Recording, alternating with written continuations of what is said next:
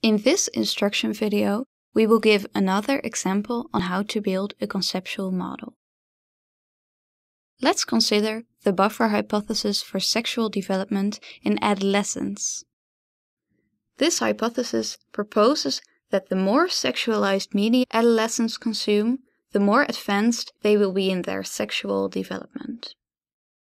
We start off with identifying the variables in this sentence. The first variable is sexualized media consumption, and the second variable is sexual development. So far, we have identified two variables which we can put in a box. Next, we can draw arrows that represent causal effects. In this example, sexualized media consumption has an effect on sexual development. We can draw an arrow pointing from sexual media consumption, the cause, to sexual development, the effect. We could also add signs to the effects in the conceptual model. In this example, sexualized media consumption leads to a more advanced sexual development. We can add a plus sign that represents this positive effect.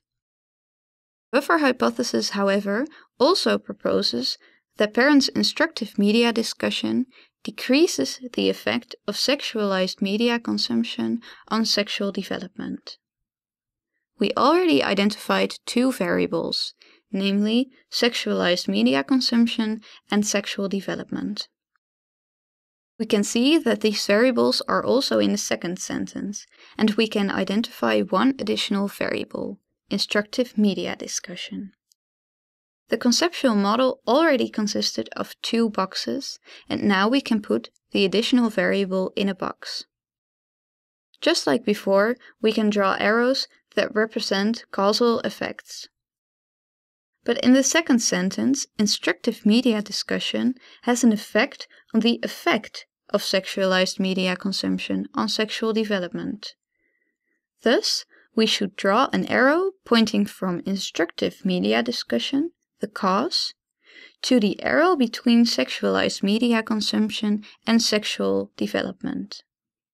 We could again add the signs to the effects in the conceptual model. We already identified the positive effect in the first sentence, but which sign should we use for the effect in the second sentence? Parents' instructive media discussion decreases the effect of sexualized media consumption on sexual development. In other words, high levels of instructive media discussion lead to smaller effects of sexualized media consumption on sexual development. To represent this negative effect by a minus sign.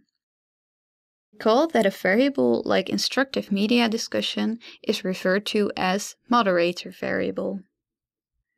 Again, we end up with an overview of the relationships between the variables.